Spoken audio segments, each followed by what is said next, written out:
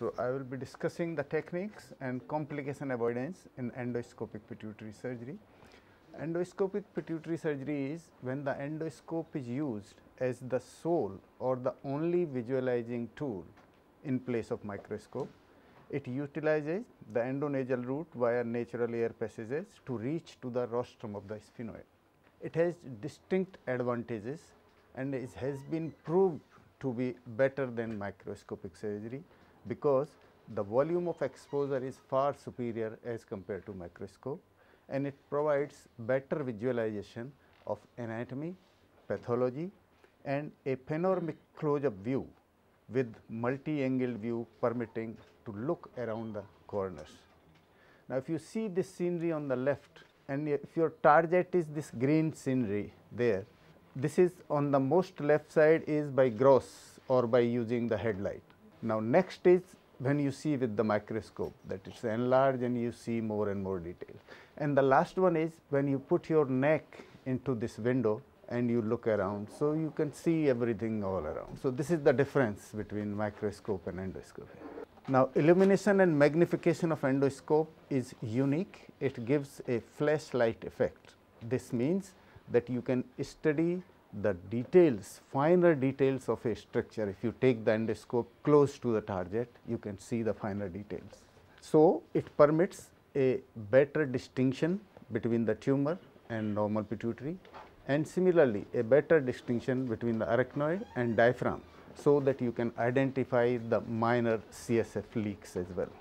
It reduces the morbidity, and post-operative course is very comfortable because there is a minimal mucosal dissection. You are not using the hard-edge nasal speculum and you are not packing the nose after surgery. So, it is very well tolerated and appreciated by patients. However, it has many disadvantages, and the most important is that it gives you a 2D image. So, there is difficulty in depth perception, but this can be compensated by constant in and out movement of endoscope during surgery. So, you fix up some surgical targets and you get a 3D perception. And a bimanual dissection may not be possible if you yourself are holding the endoscope. So, you need another surgeon and a binostril technique, so that both hands are free and you can do a bimanual dissection. And as already told to you, that it produces a barrel type spatial distortion of the image. It is not a real image, it is a distorted image, and in periphery, the periphery are blurred. It acts as an obstacle in the narrow corridor, already a narrow corridor, and where you put the endoscope, so it occupies the space. And it acts as a clock gear mechanism, where if one component of this fails, then you cannot proceed further surgery. So, because of limited space, there is limited maneuverability of the instruments and limited zoom capacity of the endoscope, so that the instruments, if you take them deep and if you put more zoom, they may collide together. So, use of multiple simultaneous instruments in nasal cavity have a greater risk of requiring excision or lateralization of middle turbinate. Thereby, sometimes to create a space, you may have to partially or completely excise the middle turbinate. And most important and last is that it is a different hand-eye coordination. It is altogether a different. So, this is why there is a steep learning curve. Now, existence of this steep learning curve is there, and this is the time when complications can occur. So, complications may be non-endocrine and endocrine. Of the non-endocrine, if we go according to the stages of the surgery, in nasal complications, it is the bleeding or epistaxis, which may be early or delayed, and it is always the cause is mucosal branch of sphenopalatine artery. Even delayed epistaxis is also because bleeding from this artery. Now, anosmia or hyposmia, when you coagulate the mucosa in the upper part of the nasal cavity. Sphenoid maxillary sinusitis, mucocele or synechia, and patient presents with symptoms of headache, dizziness and fever 2 to 3 months after surgery. Others could be carotid injury, which should be immediately recognized and treated by putting a stent, and this occurs when the surgeon gets lost and he is not properly oriented. So, the navigation and Doppler may help you in identifying these arteries. CSF rhinorrhea, which can give rise to meningitis or pneumocephalus, postoperative hematoma in the residual tumor or pituitary apoplexy, post-op apoplexy. The tumor residue may be there, then there may be subarachnoid hemorrhage, blood may trickle into the arachnoid and it may cause cerebral vasospasm, and there may be mortality. And these are the three things like meningitis, subarachnoid hemorrhage, residual tumor hematoma, and these carotid injury. They can kill a patient if you are not very careful with these. Endocrine complications may be a development of new pituitary hormone deficiency which patient does not have, means the normal pituitary has been taken, causing diabetes insipidus and pain hypopituitary. So, this microsurgery has been linked to as if you are eating with a fork and knife, whereas the endoscopy is like you have one chopstick in each hand. So, it is entirely altogether a different skill and hand-eye coordination. So, this is why the learning curve exists, and this is the most important to learn at this stage. Now, a sudden change from microscopic to endoscopic may be difficult and discouraging. So, change slowly and progressively. So, initially if you are at present doing sublabial pituitary by microscope, first change to endonasal, then endoscope assisted with retractor on, then with endoscopic without retractor, and first do the salar stage because you are more conversant with the salar stage, and then do the nasal stage, and finally all endoscopic procedure, full endoscopic procedure. So, this stepwise progressive learning brings confidence and ability to tackle any complication. And it has been proved that with increasing experience, there is improvement in duration of surgery, pre-op visual deficits, endocrine remission, post-op hypopituitarism, mucosal trauma, post-op discomfort, hospital stay and CSF leak. And really your post-operative results start showing a significant improvement once you have done 100 cases. Now, there may be frustrating experience in first 20-30 cases because of difficulty in the initial phase of procedure, but these can be minimized and overcome by knowing your endoscope, by learning endoscopic skills, by detailed understanding of the endoscopic perception of the anatomy, following the techniques step by step. So, every step you identify the structure and follow the procedure, you are less likely to cause complication, and knowing the tips and tricks, and this learning obviously needs commitment and dedication. Now, about the endoscope itself, that all the cables of light, camera and irrigation, they should be tied together to the shaft of the scope and they rest on the table on left side of the patient. So, they are out of the surgical field. Now, endoscope is held like a flute in the left hand. So, you hold it like a flute. Now, index finger and thumb, they can be used to focus the camera or for orientation purposes. Now, you use a 0 degree 4 millimeter 18 centimeter endoscope usually in adults, and 18 centimeter is used up to nasal and sphenoid stage. After that 30 centimeter may be used. In children we use 2.7 millimeter endoscope because of the space. Now, 30 and 45 degree are used at the end for the inspection of the remnants and completion of the tumor resection. An endoscope with external sheath is useful because it permits irrigation and cleaning of lens. It avoids frequent in and out movements of scope, so it reduces your surgical time. Instruments used are straight and long, which are curved at the tip, otherwise you will not be able to see the tip. They should be slightly curved at the tip. The precision grip instruments are always preferred because the power grip instruments you cannot have a control in the depth, whereas precision grip where your palm rests and then you can use these precision grip instruments. And the suction coagulator is, I find, is very important because it makes your operation clean, easy and fast. After spheroidectomy, the endoscope may be mounted on the holder or another surgeon holds it, which acts as a co-pilot and to the main surgeon who is a dissecting surgeon, and it provides a 3D perception. Now, the job of the assistant surgeon or co-pilot is that he holds the scope other way, like he's on the reverse like a pilot. So he is on this side and he holds it like this. Now he should support his elbows so that for a longer period he can hold the scope for you. He stands on the left side of surgeon at head end of the table. Now he moves the scope in relation to the instruments. So a pilot and co-pilot, they do a couple dance. So if he goes in, he follows him. Now scope should always pass above the inferior terminate for pituitary surgery. Now always keep checking the proper orientation, and proper orientation means all the buttons and the scope should be facing screen, then only you are properly oriented. If your buttons are on this side, you are disoriented. And especially these should be checked after each insertion and exit of the scope. Now just to do some in and out movements inside the nasal cavity to judge the depth and fix some surgical landmarks which will give you 3D perception.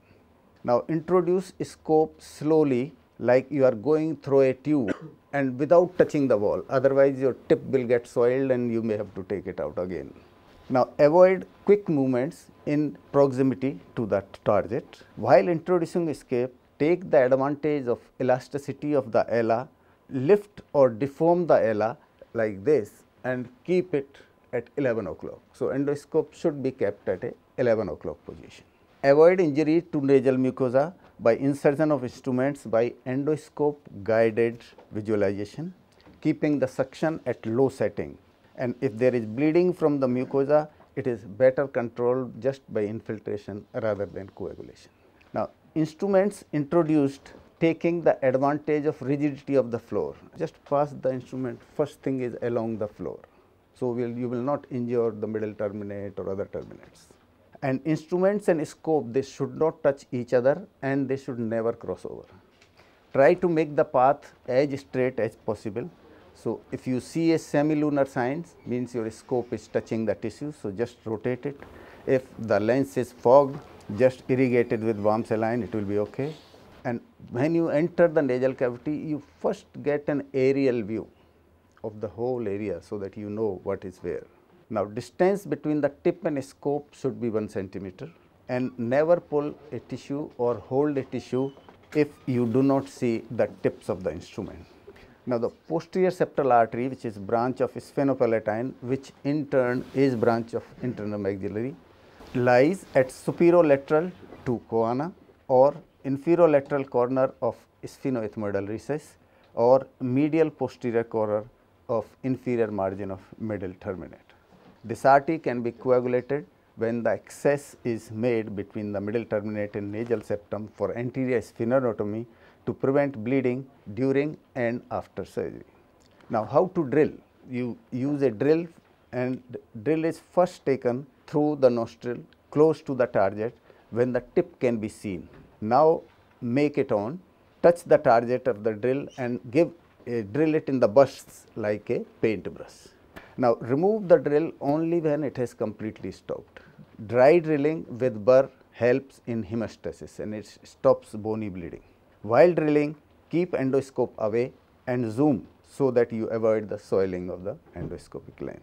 Now sometimes in between, in the stage of a surgery, you may notice that more and more blood is coming. So this is nothing but a blocked choana effect. So what you do is that in between you should keep sucking the choana. The blood collects there and then when you manipulate, the blood comes up. And remove the coffin effect. Now coffin effect is that you are struggling, that there is no space. So for that you do a wide sphenotomy, so you will be very comfortable. Now angled scope visualizes opposite to the light cable. So if you want to see up, then your light cable should be down. And then instruments now should pass above the scope. Now to begin with, in the beginning you must select the cases, and for a beginner a best case is a non-functioning adenoma with a well pneumotized sphenoid sinus and tumor confined to sella. And the worst case is conchal or pre-sellar type of sphenoid pneumatization with a functioning adenoma of acromegaly and Cushing, because this mucosa in these patients is fragile, hypertrophied and it bleeds. And don't do recurrent or dumbbell or giant pituitary adenomas to begin with by endoscopy.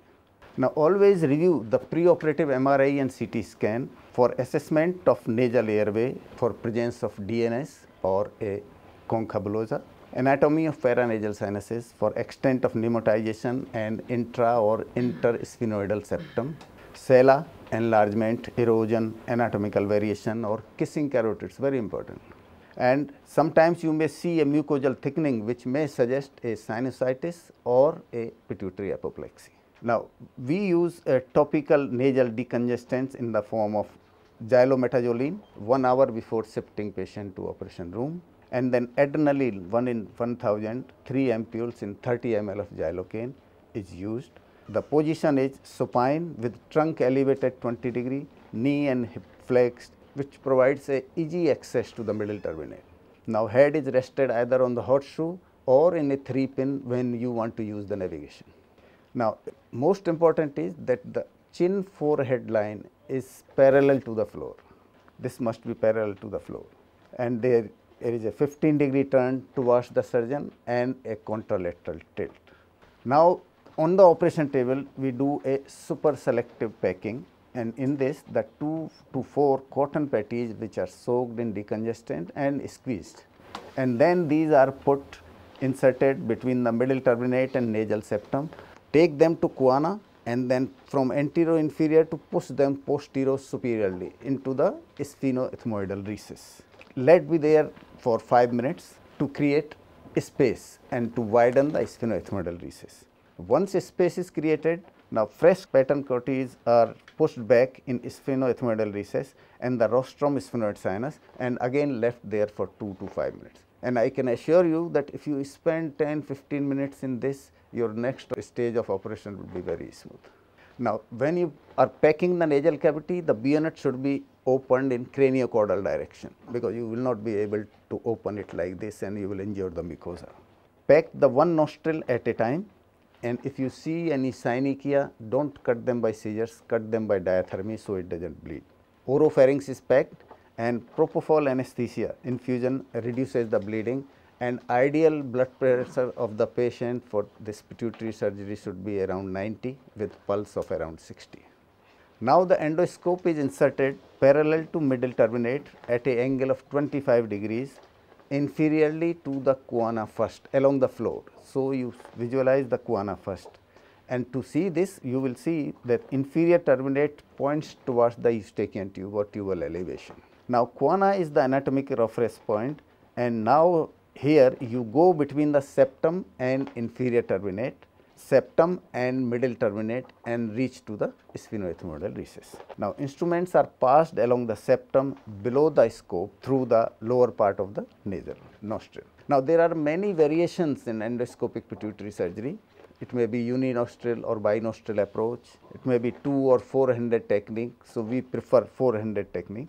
Extent of resection of middle turbinate to create space which may not be resected at all, partial resection or total resection. But if there is a rule, if you have to resect any of the turbinate, resect it partially only or leave some part of it, because they act as a very important landmark, surgical landmarks. And type of repair of sella depending upon the CSF leak, grade of the CSF leak. So, before starting endoscopic pituitary surgery, one must know all these modifications so that you can tailor it according to the requirement in a given case. For example, a uninostril approach is very good for in a patient with DNS who has a microadenoma. So, why to go on both sides and through the capacious nostril? You can remove it by one nostril only. So, a uninostril or paraseptal approach, side which is more is used, which is less obstructed by nasal septum deviation and which is contralateral to enlarged middle turbinate. Now, lateralized lesions, microadenomas are best approached by contralateral nostril, because you have a tendency to go to other side. Now, surgical technique stages are nasal, sphenoid, sellar and reconstruction stage, and recognition of important landmarks during each of these stages is the key for safe exposure. First thing is that you lateralize the middle turbinate by pushing it with the dissector over the patty without fracturing it, or if you still the space is not being created, then what you can do is you out fracture it medially first and then push laterally, so that space is created, and this is how it is done. Now, neuronavigation is important for beginners when they are just starting. For few 10-15 cases I always used it. For reoperations, because your anatomy is distorted, you don't know where bone is there, what bone has been removed.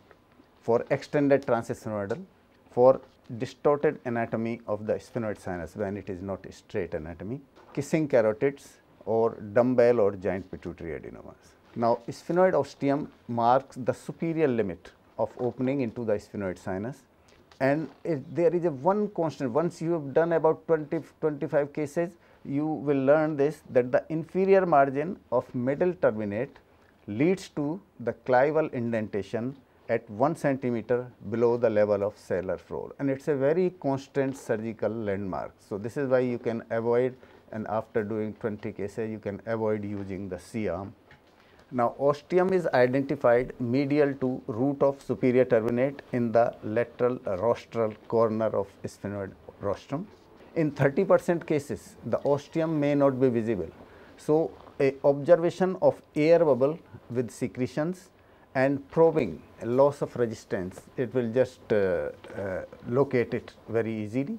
Now, if still you do not find it, then what you can do is a thin anterior wall of sphenoid below or caudal to the expected site of ostium, that is the 1.5 centimeter cranial to the roof of choana. So, there it is a thin bone which is known as fontanelle of sphenoid bone, where you can just perforate it to make a artificial septum, and this is the septum, nasal ostium. You see sphenoid ostium, a typical sphenoid ostium there. Now, mucosa over the rostrum of sphenoid sinus is coagulated. Nasal septum is now gently pushed medially, fractured and pushed to other side. Now, the submucosal dissection along the contralateral side of sphenoid rostrum is done to visualize the other side ostium, and this gives a classical owl eye appearance. So, if you see this, there is the submucosal dissection has been done, and here the vomer is the nose, and these two sphenoid ostia, they act as the eyes. Now, sphenoid ostia is enlarged medially and inferiorly to avoid inadvertent entry into the anterior cranial. If you will enlarge it superiorly, you may enter into the anterior cranial fossa. Now, rostrum of the sphenoid is removed. Now, a V-shaped anterior sphenoidotomy is done from inferior margin of middle turbinate vertically up to the sphenoid ostium for about 15 to 20 millimeter. Now, posterior 1/3 of nasal septum is removed by backbiter, and this is how this backbiter works, that you come through the other nostril and you take this and then you just remove the nasal septum. Now, caudally, vomer is drilled up to the pterygosphenoid synchondrosis or canal for median nerve, which is seen at 5 or 7 o'clock position, creating space under the floor of the sella where you are able to pass your suction at least, otherwise your instruments will get entangled somewhere with the bones. So, this much drilling should be done, and laterally you go up to the crest which marks the junction of sphenoid with the ethmoids. And now, this is the drilling of the vomer. Now, there is an approach called cavity and half. So, here what you do is through the ostium you open the Parson's bar and then you open the bulla ethmoidalis. So, once you open the bulla ethmoidalis, this is used to keep your scope there. So, this does not occupy your space in the sphenoid cavity. So, this is what is called cavity and half approach. Now, smoothen the sphenotomy margins with a diamond drill. Paramedian septum within the sphenoid sinus, they often lead to carotid or optic nerve. So, they should be removed only when it is mandatory, and they should not be removed by the forceps. They should be drilled with diamond drill gently to avoid injury. And now, once you have removed all this, so your scope is out. Now, you have to get oriented, and you can still identify the midline by the remains of the rostrum and vomer down. So, you know where is the midline, and by staying between the two carotid bulges. So, that is the midline. So, you should not get disoriented at this stage. Now, anatomical landmarks are identified in a panoramic view which mimics the fetal face. In the center is the sella, rostrally is tuberculum celli at 12 o'clock position, caudally is clival recess at 6 o'clock position, optic protuberance at 10 and 2 o'clock position, carotid protuberances at 5 and 7 o'clock position, and cavernous sinuses at 3 and 9 o'clock position. So, if you are conversant with this anatomy, you are less likely to have problems, and this is the thing you see here. The sphenoid septa is paramedial, the internal septa of the sphenoid is paramedial. Now, a medium sized burr of 3 to 4 millimeter is used to drill the sella, and it is a gentle lazy drilling. If you drill it, it will enter into the dura. So, a gentle lazy drilling with diamond burr under low speed is done.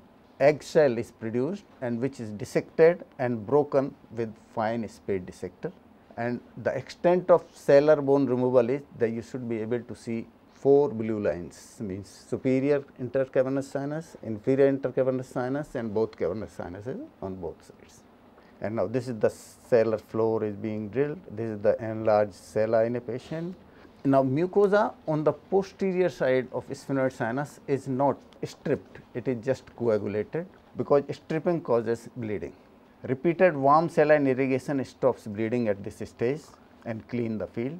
A small hole is made in the inferolateral part or center of the sella, and the anterior wall of the sella and floor is removed circumferentially, and dura is coagulated and opened. Now, you may open dura in a linear way, but mind it and keep it in mind that superiorly the arachnoid may bulge in front of tumor and you may produce a CSF leak. So, just avoid the superior part. Usually use a cruciate incision, but the disadvantage of this is that it exposes whole of the tumor in one go, and if it is a large tumor, then part of it may be missed by doing surgery. So, this is the linear incision with a retractable Capablanca knife, endoscopic knife. So, the knife comes only when you are in. And now, one more important, this Capablanca knife is a very long straight handle. So, again you have no control. So, open the dura in the center of the sella, and then either you cut it by the scissors or you make it the incision in the periphery and then you go, because you will not have a control. So, you may cut cavernous sinus if it is exposed by this knife. And I usually prefer to open dura like this. First make a central and then 2 cuts at 5 and 8 o'clock position and raise a inferior flap. So, advantage of this is that you remove the basal, posterior and lateral part of the tumor first, and the half of the dura which is not open, it acts as a retractor and it supports the superior and anterior part of the tumor. So, once you have removed the posterior and lateral part, then only you extend these incisions and then you remove the superior and lateral part. And this is how the dura is opened, first open in the center and then make cuts. Now, when you open the dura, cut the dura only, not the tumor capsule, and then develop a plane between the tumor capsule and dura and make it in flaps.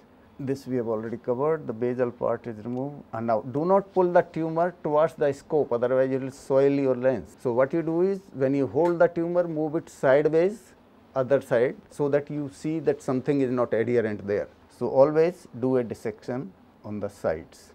Now, for removal of the tumor first should be mobilized free and then put into the suction. So, mobilize it free and then you take your suction, so it sucks it off. Now, the rostral part of the tumor is removed circumferentially from periphery towards the center, and progressively descending suprasellar tumor is continuously removed concentrically.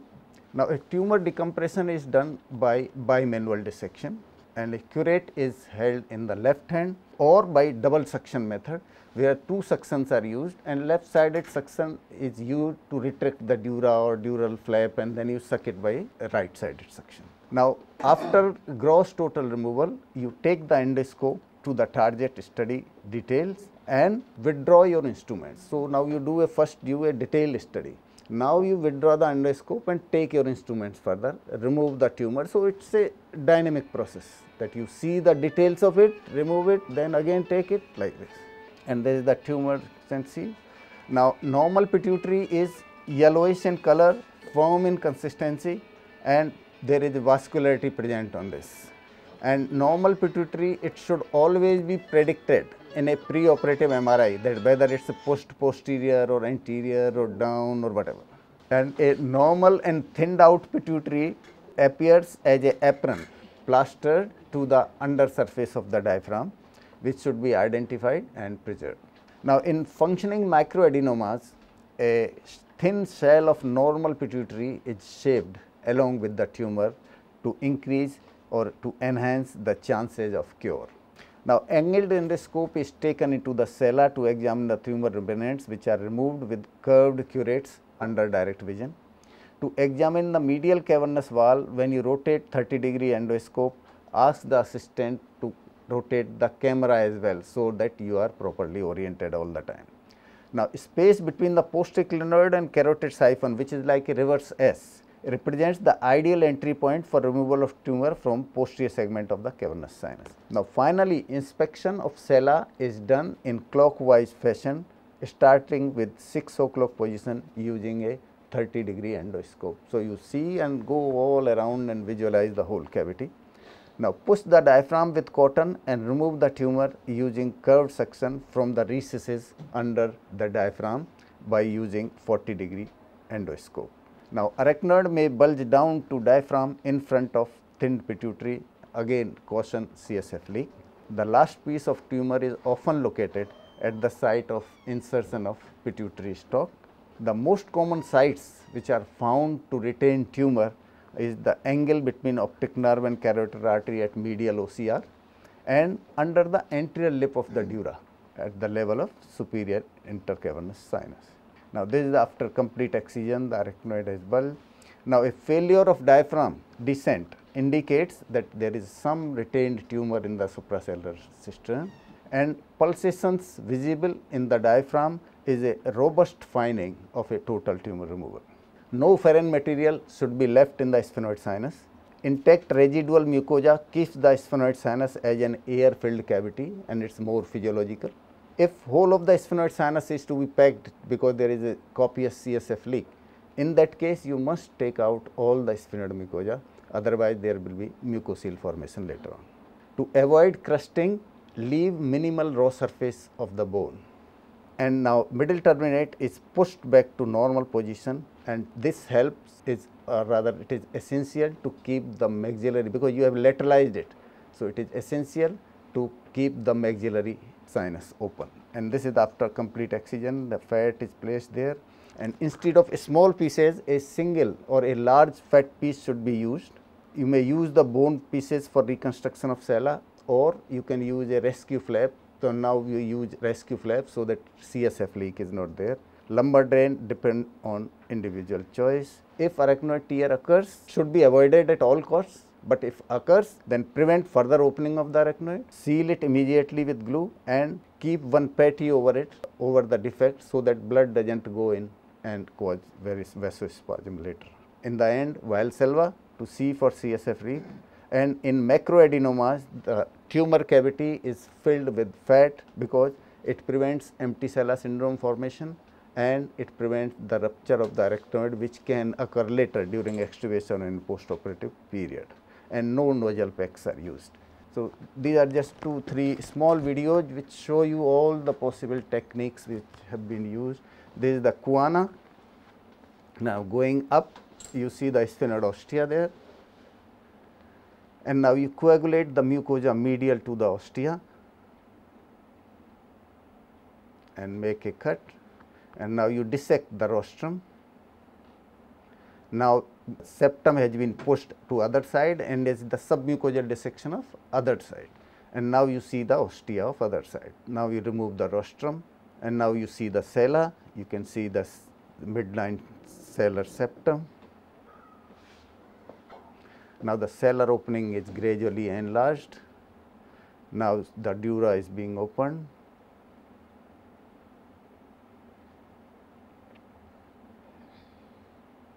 And now you can see the pituitary tumor being taken for biopsy, and then we use the curettes and first remove the inferior basal part, posterior part, and then the lateral part. And here you can use the double suction method also. If it is suckable, the suction dissects it very well. And never pull it, just give a traction. So, like this, you just give a traction. Yeah, and now you see the normal pituitary, this white is.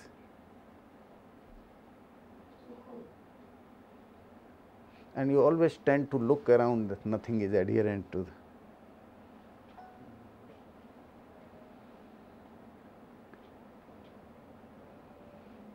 and gentle delivery. It's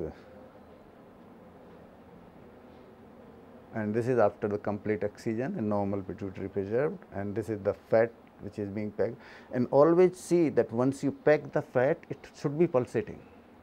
Means you should not be over enthusiastic of packing the sella. And then we put a glue there and push back the middle terminator. This is the other side middle terminate which is replaced back. Now just small videos, and this is the cavity and half. You see now this has been opened, bull ethmoidals, and now here we started using the flap, a small flap which is sufficient enough to cover the pituitary fossa.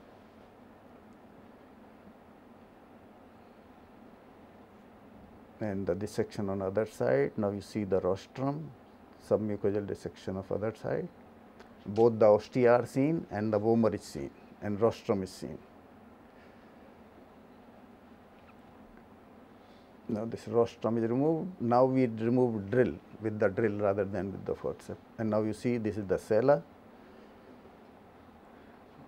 and this is the septum which has been removed. Now with the upcut, the sella is opening is being enlarged, and now this is thin sella, so you can just with the dissector only you can push it. Now this is the whole dura is exposed, and now earlier I used to open it just linear incisions on both sides and remove the part of the tumor that so. And once you remove the lateral and posterior part, then only cut this central dura to remove the other portion. This is for biopsy, then we use the curette and then remove the lateral parts. And now once this lateral and posterior part is removed, now we cut this dura again and reflect it superiorly. And now you see the whole of the tumor, which is anterior part and superior part, which can be removed.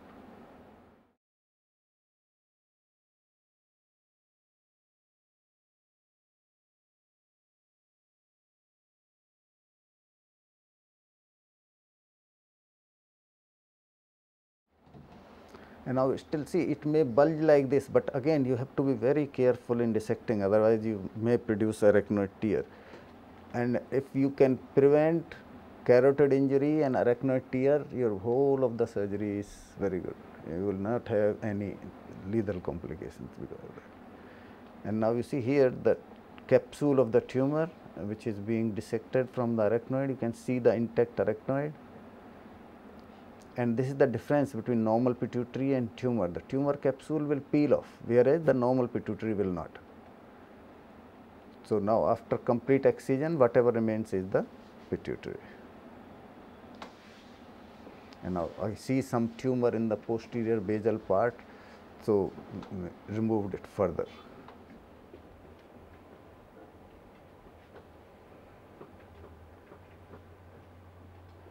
And now see, you can see the further tumor, and now this is the complete excision with normal pituitary preserved there. And then same thing, fat is packed there, but again not to pack it too tight. And this is a bathtub technique. If you large piece of fat you put in there and just withdraw it little bit, so that all margin from all sides it will seal it, and then you put the glue. Keep the patient in hospital, oral antibiotic for 5 days, and ENT referral only if there are some persistent complaints. And if there is unsuspected post-op leak in the post-op period, the best way to treat it is to repack the. It is concluded that the majority of post-operative complications can be avoided by gradual transition from macroscopic to endoscopic surgery, by proper selection of cases, acquiring hand-eye coordination and endoscopic surgical skills, by gentle handling of the mucosa, by spending time in sphenoethmoidal recess widening, recognition of important landmarks during each stage of surgery, bimanual dissection and sequential tumor excision under vision, by using extended approach in large suprasellar or giant adenomas, by avoidance of arachnoid tear, and by preserving the normal pituitary. Thank you very much for your patience.